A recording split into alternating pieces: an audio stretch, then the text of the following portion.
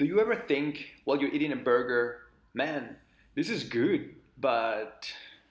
Or you're eating a plant-based tartare made from fermented mushrooms and dehydrated scurvy and say, man, this is intriguing, but... Or you're eating a plate of 7 textures of tomato with an emulsion of this in a reduction of something else and you go, man, this is intense, but... I just think it's missing no sé qué sé yo. If so, then welcome to Mexicanize Your Food, the place where I use Mexican culinary traditions, both classic and contemporary, to take your food experiences to a whole other level by giving them a Mexican twist. How many times you get home tired after a long day and you just want the easiest comfort food you can make and you think, pasta. But how to make it special in a way that you've never eaten it before? Today I'm going to show you how to make a dried chili relish you can use. A recipe I will put in the family of salsas machas.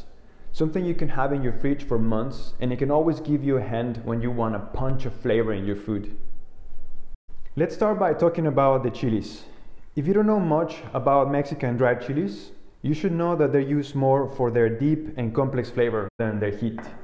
And each one of them has a very specific character. For example, if this recipe was a Scorsese movie, the chile Ancho would be like Robert De Niro. The chile Pasilla would be your Al Pacino.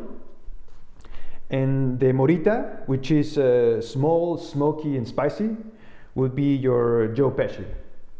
And all we're gonna do to these chilies is get rid of the stem and crush them into a flake-sized particle. Then I'm gonna dice shallots finely and I'm gonna shred garlic into a puree. Then add a very flavorful oil. I'm gonna use a cold-pressed rapeseed oil, red wine vinegar, a bit of honey, sea salt, and mix very well. And this is it. All you need to do now is let it rest for 1 day for all the ingredients to get to know each other and become really good friends. Here's the difference. This one was made some days ago. And this is the one that we just made. Now, how are you going to use it? Cook your favorite pasta following the instructions in the pack. And on the side, at medium heat, fry some aubergine or eggplant with a bit of oil and a splash of pumpkin seeds. 2 minutes before the pasta is ready, add a bit of pasta water, the relish, mix, and then add the pasta.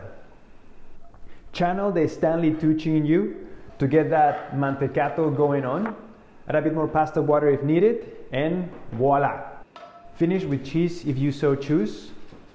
It's a unique taste, but a distant comparison can be notes of black garlic, prunes, sherry, and aged balsamic.